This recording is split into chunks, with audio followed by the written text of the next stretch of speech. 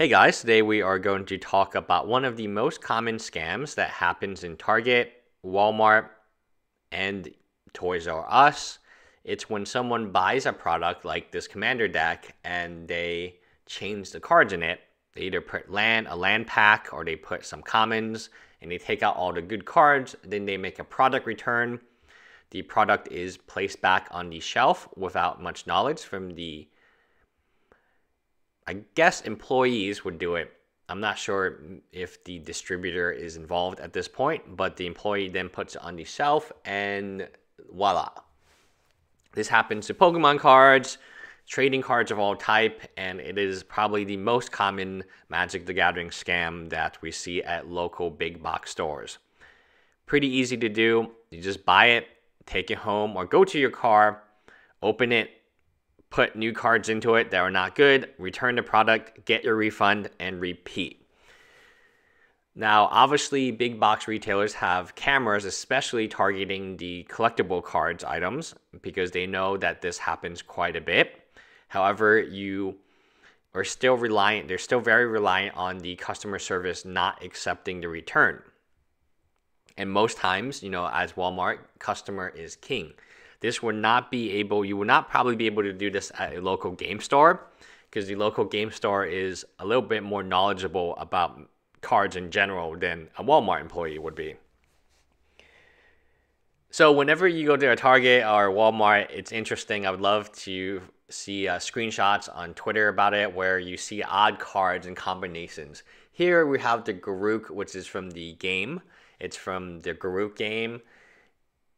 I think it was M14. It also came with the giant Garuk stand, which I have in my home right now. I put it away because actually I got an Avacyn stand, so I upgraded. But it came with that game, so the game was very fun, and the commander decks are very, very likely to be the products because they have more value. But today, and why this is important and why I'm making this updated video is because you have unstable packs and you have conspiracy packs. Before you had these foil shards of Allura packs. And now the most valuable thing in this Walmart isn't necessarily a commander deck because you can get one or two of them. It's the iconic Masters draft set and the 25th anniversary Master set, which has been rumored, and I'm pretty sure this is true, will also be in big box sets. So I know a lot of people are hyped. They're encouraged, I guess, by what's going to the quote value. There's not going to be much value. I'm just going to call it right now. Anything that is in Walmart has very little long-term value, and people are telling you that it doesn't make any sense. Like any massively distributed product where it's in a warehouse and you don't actually know how many of these products are left. I can tell you Walmart still has Innistrad boxes that they're shredding and they're putting in these free packs because occasionally I see them. And they're very good value. So if you can get an original Innistrad pack, I wouldn't open it. Just buy it and keep it, because that's part of Magic history, especially the Liliana the Veil pack, the one with her image. I think that one goes for a little bit more than the rest of them, and it would be a nice Magic collector's item. I would love it. So why does this happen? It happens because people get away with it a lot. This is typical Magic behavior. I'm not sure, like if you've gone to a local game store, the penny pinching. Sometimes employees steal stuff. Sometimes family members steal stuff. I remember in the DNA Comics, there's a video and the video is of a mom and a dad, and they're using their two daughters, like who are 5 or 6, to steal clothing. Now you might say, oh, maybe they really need a clothing. They might really need. It's still kind of sucky for the store owner to have to deal with that. Loss of, and that's why for the most part I don't want to open my store, because there is loss of product, and typically speaking it's just better to do online. Yes, I'm going to show you an eBay scam a little later this week, and yes, you can get ripped off, and yes, bad things can happen, but at the very least you don't have there's not going to be the violence that can occur, right? I don't know. I don't know how violence would occur online. Maybe abuse, very angry words are said, but in real life, you can be robbed. There can be arguments. There can be, everyone kind of just knows that you're physically going to be at this location from 9 to 8. It's a little scary, right? So this is the most common and most used scam in Magic the Gathering. It is something that you have to be aware of. Many times they're not so obvious, where they leave the front card. The front card, the oversized card, this person was probably particularly greedy because the oversized card's worth almost no money in these commander decks. They're just not. So the person even took the oversized card, which tells you that they're very casual. But I've seen this with booster packs where they slit the pack, and it's very hard to notice, especially after you rip the pack, but then you don't have a rare. So it's like, okay, huh. And then so they slit the side of the pack and with a X-Acto knife or something, and then they can just easily slip it back in, and unless you're very careful, this is what's going to happen. The danger here is most people, so I know a lot of you watching the video is like, oh, I would never fall for this scam. Yes, but your grandmother who wants to buy you a magic gift will. Your parents who want to buy you a magic gift will.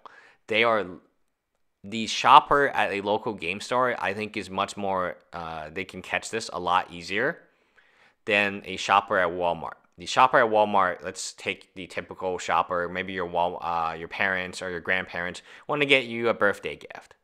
They're not going to know that this card is not supposed to be in the commander deck because they've never played commander and they don't really care. They're not going to know that like a booster pack, this is a cut booster pack. They're not going to know because, I mean, seriously, like if a grandparent looked at this, would they think anything is wrong? They just want to buy their grandson a card. And this is why I am so critical of the monthly Magic Box and people who supported it in Pico Trade, because the audience is different. The audience is not someone. So if I made a promotion about this casual monthly Magic Box product, which Tolarian said was casual, and I'm targeting casual players with this box, those casual players, many of them they could be grandparents, they could be parents, they can be aunts and uncles. They don't even know how PayPal works. I mean, half of them are still on the auto pay system. Like, I'm not kidding you. I wish I was kidding you, but they've, in the last 4 years since this guy's been in jail, and obviously it's not been operating because he's in jail, they collected $22,000. Like, these are not expert level people who can tell, oh, Garuk shouldn't be in this commander deck. So while me and you think it's kind of funny and no one would ever fall for it, your parents are going to fall for it, your grandparents, your relatives, your girlfriend, your boyfriend. They will fall for this hook, line, and sinker.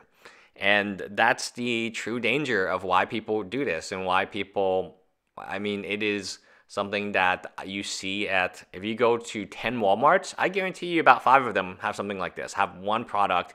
Maybe it's Pokemon, maybe it's Magic, where you look at the front card and it's not the right card and it's really obvious, or the packs are a little weird and you open the packs and there's no rares. But that's the casual player. So the casual player is very different from people who watch Magic on YouTube. The casual player is going to be scammed like all the time. And that's why you have to protect them, because you might ask, why do we care about the casual player? Blank the casual player. No, they are the bloodline of this game. Meaning that if you didn't have casual players, which I assume make 95 to 98% of our player base, like the player base barely goes to F&M. Sometimes they go to pre-release. They never go to GPs. GP Houston was 900 people in a city of the 4th largest city in the U.S. I think it's over 2 million people. 900. When I first got to here, Houston, in a suburb next to a Weiss station, we had 120 people at pre-release for RTR. Like, yeah, RTR was a really good time, but man, like, that's crazy, right? Like, in Houston has so many Magic stores and so many, but I think Walmart is going to be the future model. I don't think game stores are going to carry Magic as much because it's not profitable. You can always buy online cheaper. There's no reason. The game store has no advantage in price, and now it has no advantage in selection. So when you talk about any store, it's price and selection for customers. The customer does not care. The customer can get it cheaper, and they can get it at Walmart. I like it. I think it's interesting to see the business model change. And now you have people like Rudy who sell boxes on mass, and he can make money from there. But for the majority of your mom and pop stores, they have no ability to survive. I know because I've been in this space for a little bit of time, and I've already been offered, hey, I'm from Arkansas, I want to sell you this. I'm from California, I want to sell you this. I'm willing to drive a truck to you with all my merchandise. And it's like, no, because you're trying to sell me Dragon Maze boxes and Born Journey to Nyx boxes for $90. Oh no, not $80. I can buy them from Dave and Adams with all my discounts for about $65. And get free stuff, by the way, and free shipping. So, like, you know, it's super competitive. It's just not reasonable. So Dragon Maze I've seen for $50 a box recently. I'm like, wow.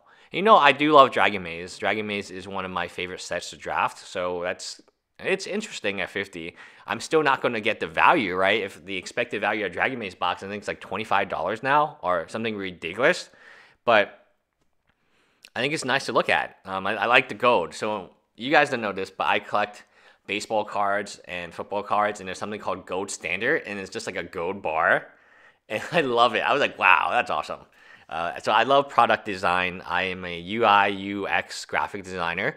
And I appreciate when a box looks a certain way.